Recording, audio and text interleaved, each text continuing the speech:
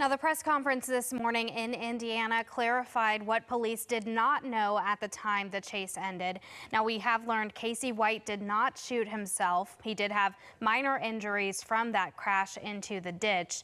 The Vanderburgh County Sheriff Dave Wedding says Vicky shot herself before any deputies got to the crashed car. The sheriff does say he is aware Vicky spoke to 911 dispatchers briefly before she turned the gun on herself, but the sheriff did not give any details about what was said. Now, Casey White's former attorney says Casey suffers from mental illness and poses a threat to anyone when he's outside of a structured environment of jail and not on his required medication. And because of his impulsive nature to commit a crime, the attorney says there's no way he had the patience to plan the details of this whole escape.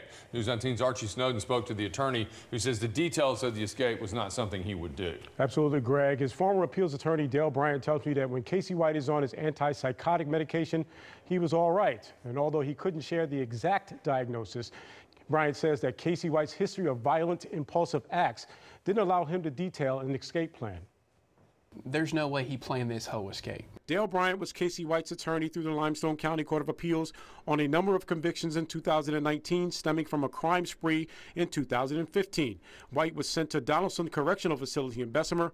Bryant said he never knew what White was capable of when he was taking his medication. And my interactions with him there at Donaldson Prison, they also had him a medication for an antipsychotic medication. He had earned the trust of the Limestone County Jail while he was here back in 2015 to 19 to be awarded a trustee position where he has a little bit more freedom in the jail. After his confession to the stabbing of Connie Ridgway, White was transferred to Lauderdale County to answer a judge.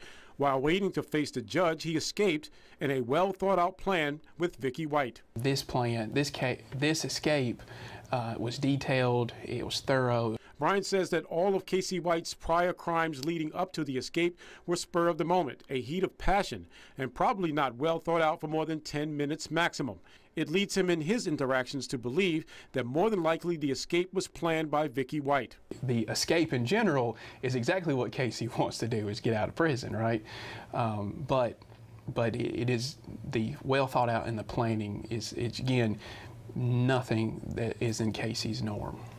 Now, Dale Bryant said that he feared that White would react when cornered by law enforcement, and indeed he did plan a shootout with Evansville police in Indiana. Greg?